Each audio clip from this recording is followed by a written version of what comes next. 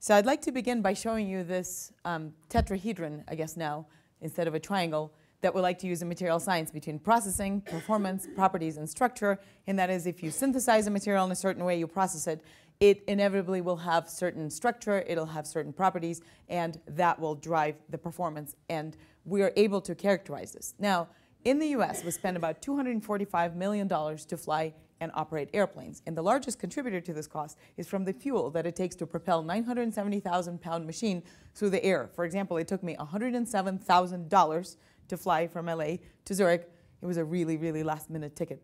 So the reason why that happens is because the airplanes are very heavy. And in material science, this is a so-called material property space, so the strength and the density are tightly coupled. So materials that are very, very strong are also very heavy and dense, and vice versa. So these are foams and flexible type materials. So wouldn't it be great if we could make materials in that white space? So imagine this world where you have this airplane that's really efficient and powerful, but weighs as little as a toy airplane. Or when you, for example, drive your car home, you could pick it up afterwards and put it on the roof. I'm not sure why you'd want to do that, but you could.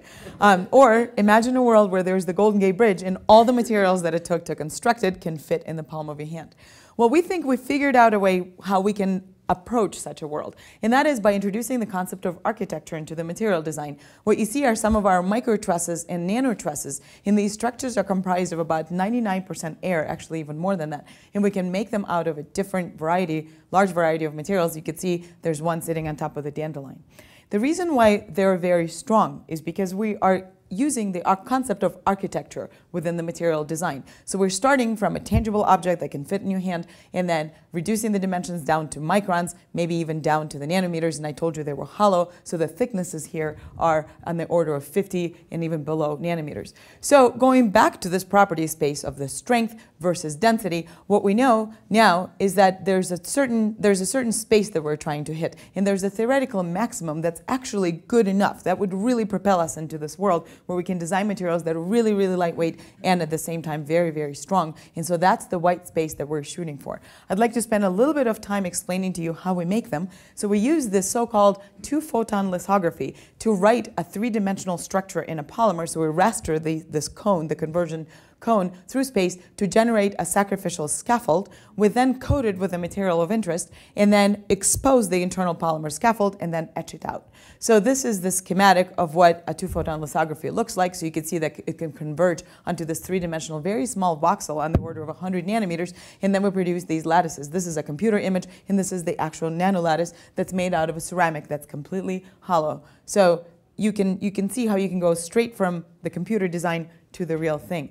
And there are several technological applications. For example, in batteries, these micro nanolattices serve as great battery electrodes because they have tremendous surface area and at the same time can absorb a lot of lithium ions without being destroyed. And I'm showing you some of the cracked silicon, which has a much higher capacity than graphitic carbon used today.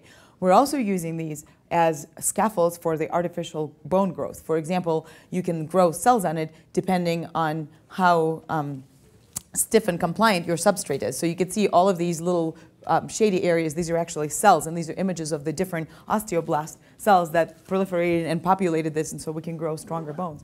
Another application I'd like to point to is in the photovoltaics. So these are actually photonic crystals, and they can trap light because of the specific dimensions and their architectures that that we're employing. So for example, we can trap all the light into them and not lose any of the sunlight to the reflection.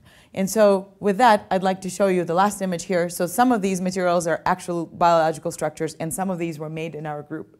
And I challenge you to guess which ones are the real biological materials and which ones were biomimicked and actually made in our group. So what I'd like to reiterate here is that we're using the concepts of biological design, and this is the concept of using hierarchy towards creating damage-tolerant materials, towards creating very lightweight materials with unprecedented properties. And so these are some of the nacre shells, and these are butterfly wings that you could see that we can really start using these design principles towards making extremely lightweight and very damage-tolerant materials.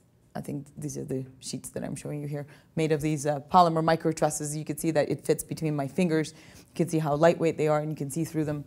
So you could really design them to be whatever it is that you, whatever properties that you're aspiring to attain. Thank you. That's great.